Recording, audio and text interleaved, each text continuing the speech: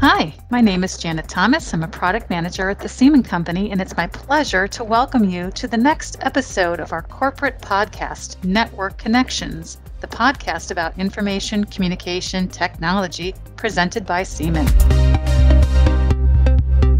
Today on our show, I am pleased once again to be joined by Dave Medeiros, network cabling designer for the Siemon Company.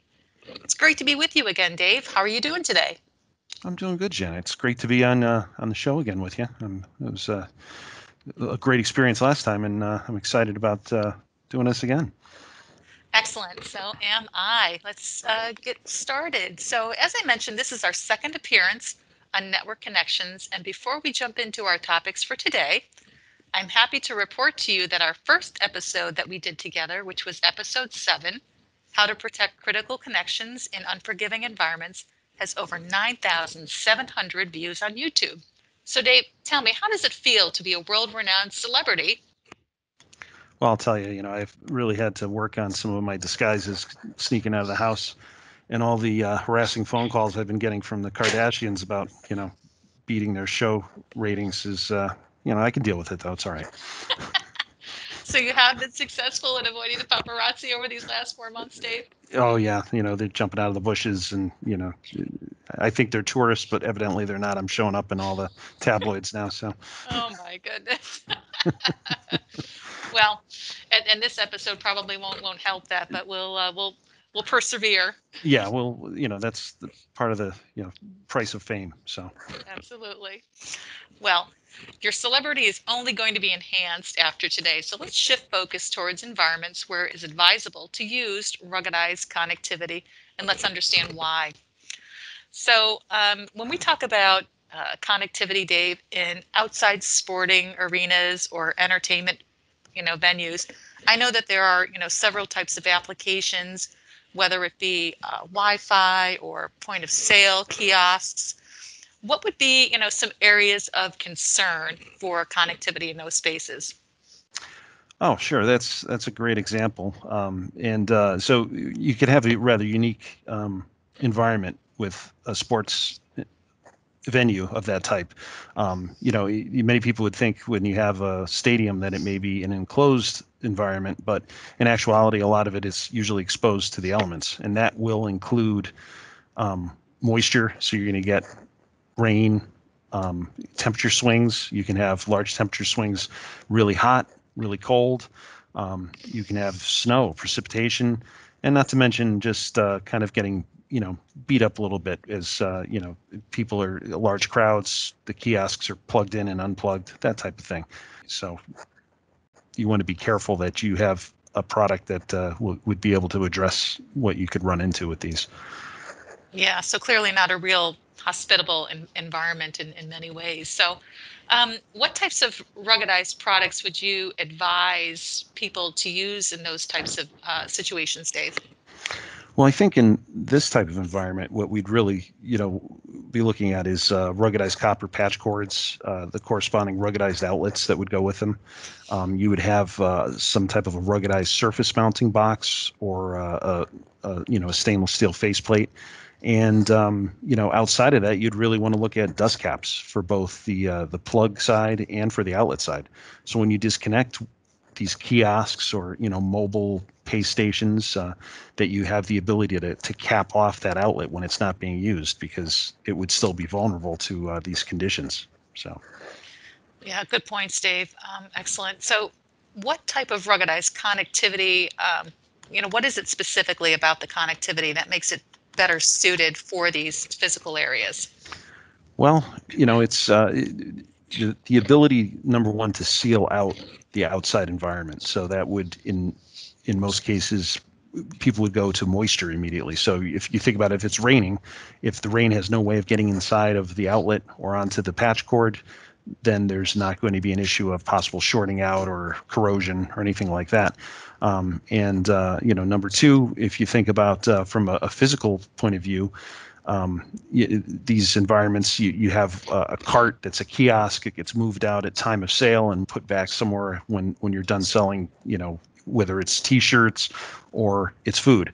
And if anyone's ever seen me go for nachos, it can get pretty violent. So it's good that you have a very robust connector there.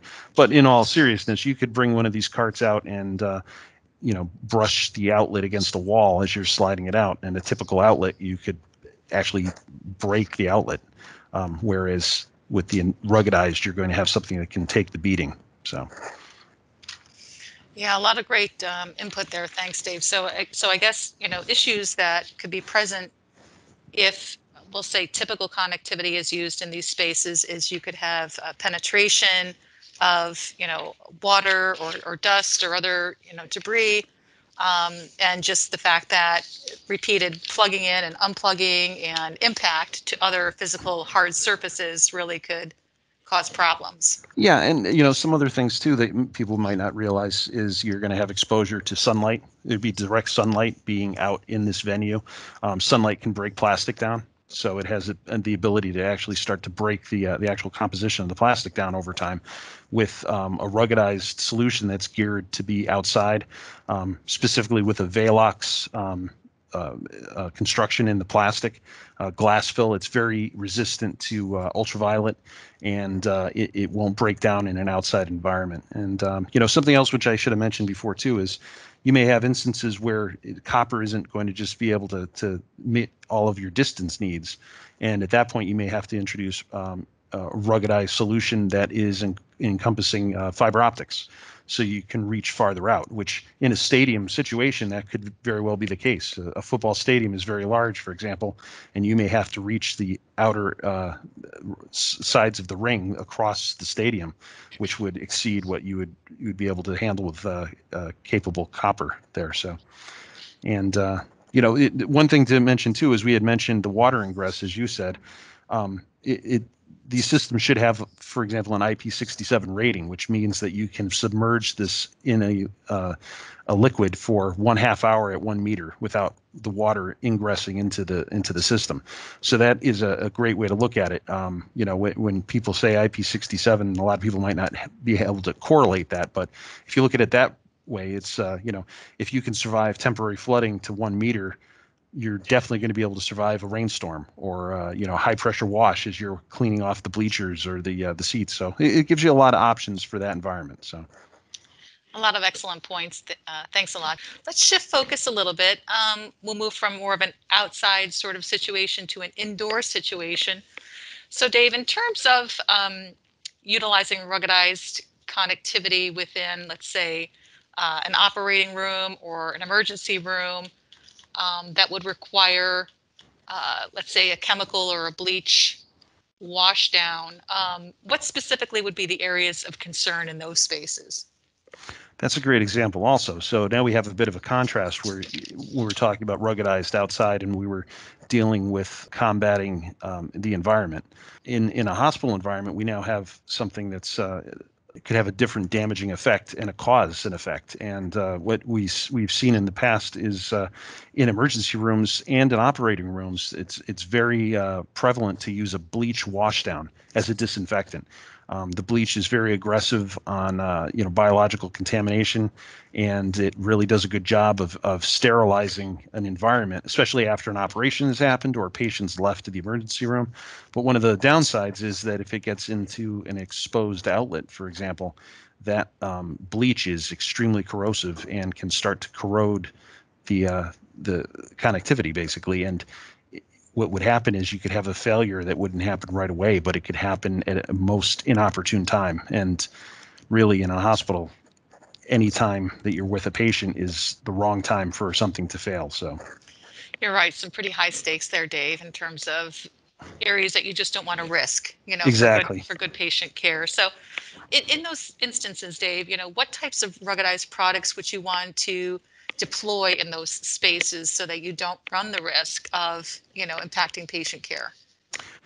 Right. That's in that the funny thing is that we're talking about the same product set that we were talking about for the outside purposes at the stadium, but now the versatility of a ruggedized product lends itself to be in different environments, but it would be the same type of product. So we're still talking about a ruggedized copper patch cord That would be connecting, for example, some type of instrumentation cart to a nurse's station, possibly through the a wall outlet.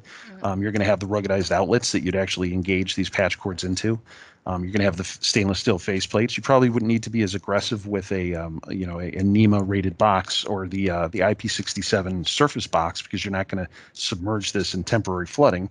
But the stainless steel faceplate would be sufficient to seal out any high pressure washes. And of course, you're going to want to go with the dust caps, because eventually you will detach and you don't want to have an open outlet to get exposed to the washdown. So some of the similar products there.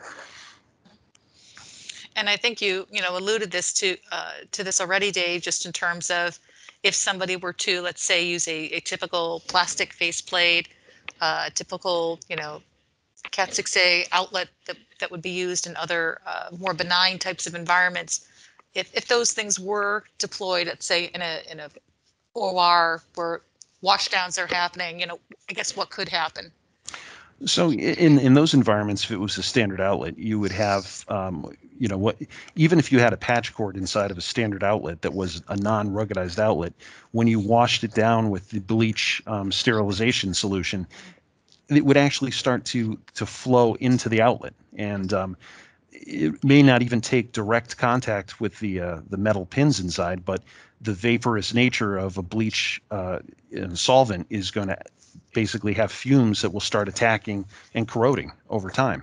So it may not happen today, it may not happen tomorrow, but maybe 6 weeks down the road, the pins corrode all the way through, and basically they short it out. Or in possibly if you had some type of a solution that's in there even before it corroded it, it could cause them to short. It would short to the pin next to it with the moisture of the solution.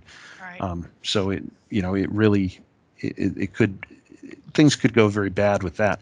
And something else that many people probably wouldn't realize, but would just go to lend itself to the durable nature of the Velox plastic that a ruggedized outlet would be made out of, is if you've ever been into a hospital, they use a lot of carts, and these carts basically sit flush against the wall. They move them in the halls. They push them against the walls in the operating room. If it was to hit a standard outlet that it was made out of regular commercial grade plastic, you could very possibly shatter the outlet and push it back into the wall.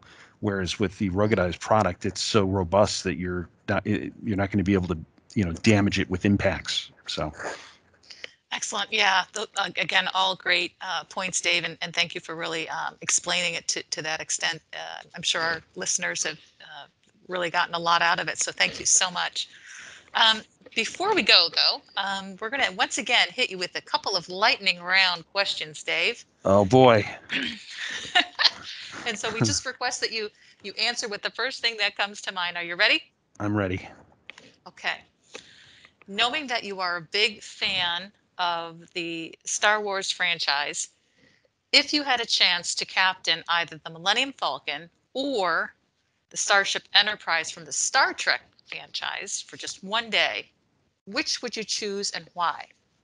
Oh boy, that's a tough one. I know that's crossing lines too with Star Wars fans and Star Trek fans. So, but we'll try to take a look at it. The Millennium Falcon, I think, would be just incredibly fun, because it would be like a sports car zipping around. But on the flip side, the Enterprise with its food replicators, the fact I would have unlimited pizza, nachos, pulled pork sandwiches, at the push of a button would really be important there. So that's a tough call. I don't know. Absolutely, absolutely. Especially if you had Chewbacca as your co-pilot there in the Falcon, right? I mean, that would Oh make it yeah, even tougher. that would be very tough. Yeah, And I'm sure you would agree, though, in both of those starships, there probably would be a need for that ruggedized connectivity, I would imagine. especially in the kitchen. Yes. Okay, switching gears a little bit. Are you happy, Dave, that Tom Brady and his Buccaneers team won the Super Bowl last year or earlier this year? Or is that not really so important to you? Or Well, any feelings on that? yeah, I was happy to see that he got the win there, because I kind of feel like they tried to put him out to pasture a little earlier than they should have, and I think they ended up regretting that as he was holding the trophy there. So um, it's just don't count the old guys out too soon, right? Absolutely. I think it was a great achievement for him and his team. So, and one last question, Dave, if you could have dinner with anyone that's either living or dead, who would it be and why? Oh, that one, yeah, quite honestly, I think it would be Bill Murray because, he's an interesting guy. I'd love to hear some stories off of, Caddyshack and his other great movies. And from what I understand, he has a habit of just popping in at people's dinners anyway, randomly. So I think, that's one thing that who knows, it could happen. You could just all of a sudden turn around and he's there. So that may be something that is a real life event that could happen. So Absolutely, absolutely. May have to just keep an extra setting handy there for the dinner table in case he does show up. that's right. Well, Dave, thank you so much. You survived another lightning round, and thank you so much for being a good sport and for joining us today. Oh, anytime, Janet. It's great being on the podcast, and it's very enjoyable. That's all for today's episode of Network Connections presented by Siemon. Thanks for listening, and thank you, Dave, for joining me. Make sure you subscribe to the Siemon Company YouTube channel so you never miss an episode. Future episodes will continue to feature Siemon experts that will deliver valuable insight into the ICT industry. From all of us here at the Siemon Company, we hope you and your family are staying safe and healthy. See you next time.